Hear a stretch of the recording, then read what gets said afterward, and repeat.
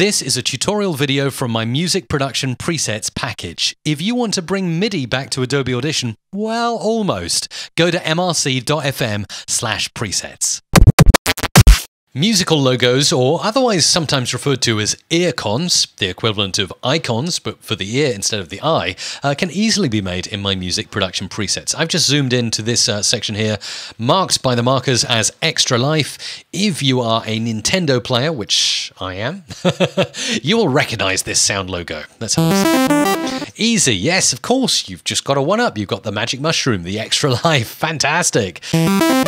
So really all you have to do is figure out the notes of the Earcon or the musical logo you want to create and arrange your notes here on the musical scale that you can see here from C3 up to C4, which is middle C, up to B there. Choose the notes, find the notes of your favorite musical logo, arrange them inside the multitrack using snapping, as we've discovered works really well, and you will be creating your own Earcon or musical logo in no time at all. There you go, MIDI nearly back in Adobe Audition. If you want to have fun like this, just go to mrc.fm/presets and download the music production presets today.